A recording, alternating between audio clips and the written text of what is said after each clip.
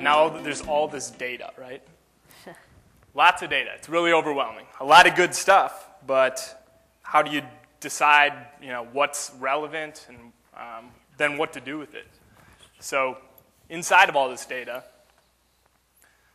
there's stuff you can measure, and then there's this very small portion of that, which is stuff you actually should measure, stuff that's actually important to your business. Things that you can measure on your website: visitor information, drivers of traffic to your site, how content on your site, different types of content is performing, different pages, and conversions, getting the visitor to your website to do what you actually want them to do on your site. So that's stuff you can measure on your website. How about stuff you can measure in social channels, should you choose to? Reach. What's the reach of your tweets, your Facebook posts, et cetera? How many people are seeing what you're pushing out there? Resonance. What type of content are you pushing out there that is resonating with people, that they're being receptive to and consuming? How about your network? Are you talking to influencers, people who have big followings themselves and are going to spread your message, or are you talking to a bunch of bums on the couch? And there's programs like Awesome, Crowd Booster. You can look at individual posts, individual tweets, and see how they're performing, see if they're being shared, and what the reach of those posts are. How about what you can measure in the search engines? Your rankings. Derek talked all about this. Your competitors' rankings. Cost per click, cost per lead, your visibility. And I think there's one question you have to ask here, and we've sort of hit on it already, but it comes down to, what are your business goals? If it doesn't relate, if a certain metric doesn't relate to something you're trying to accomplish with your business, then what's the point of measuring it, right? If your business goal is awareness, how about measuring things like social shares and your Google ranking?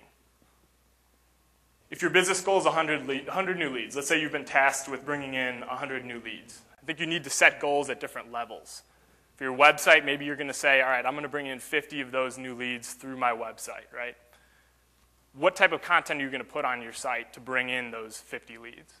Let's say there's topic A, service A that you offer. Let's say, make the commitment and say, I'm going to bring in 25 of those 50 leads for the service A that I offer.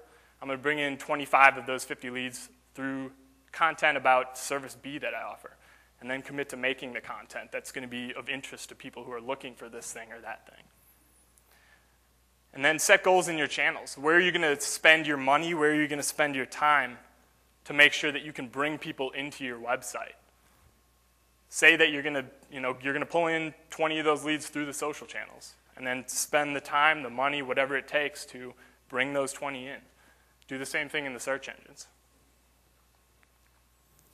So how to measure and identify opportunity. A few people have said it today. I'm going to say it again. Your website's home base.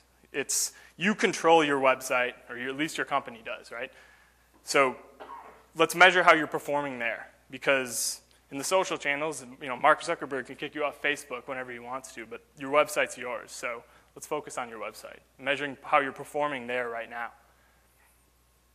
And then after you look at that, you got to measure how you're performing in the social channels and how you're performing in the search engines, because these are the places that are going to be bringing people into your site through click-throughs.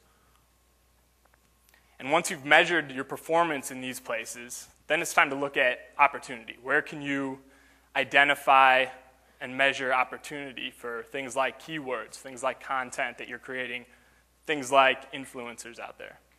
And what conversion tracking allows you to do is essentially take something that is a business goal and customize your Google Analytics to put it in the context of a website goal. And you can measure how a website visitor is performing against that goal. Try connecting with people next door. And by that I mean, look at sources within your own industry. Trade publications or journalists within your industry who are already interested in the same things that you're interested in. Can you connect with them, get them to pick up a press release, push that out, and reach a massive following that they have?